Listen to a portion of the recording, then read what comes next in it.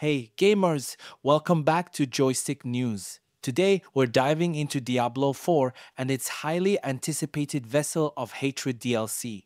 There's a lot of buzz around the new Spiritborn class, but could it spell trouble for the game's balance? Let's break it down. Diablo 4 has been a major hit since its release, with fans eagerly awaiting every new update and expansion.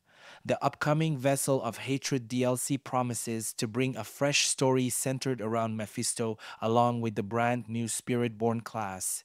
But as exciting as this sounds, it might come with its own set of challenges.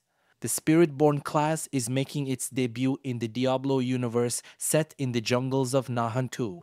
These warriors are tied to the land in a unique way, and their abilities are something players are dying to explore. But introducing a new class isn't always smooth sailing. Here's the dilemma: when a new class drops, everyone wants to try it out. This could lead to party imbalances, especially in co op mode. Imagine joining a game where everyone is a Spiritborn, not exactly the diverse team you'd want for tackling tough dungeons. The timing also adds complexity. Vessel of Hatred releases at the end of Season 5 and the start of Season 6. Players will have just gotten used to their builds, and suddenly there's a shiny new class to play with. This could disrupt team dynamics and strategies. Balancing a new class is no small feat. Blizzard will need to ensure that the Spiritborn isn't overpowered or underwhelming. This requires a lot of testing and tweaking, and even then, it might take a while before everything feels just right. What can Blizzard do to mitigate these issues? Engaging with the community will be crucial.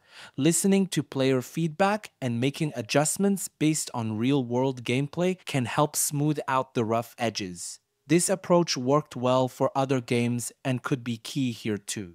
So, will the Spiritborn class ruin Diablo 4, or will it be a game changer in the best way possible? Only time will tell. What's clear is that Blizzard has a lot of work ahead to ensure a seamless integration.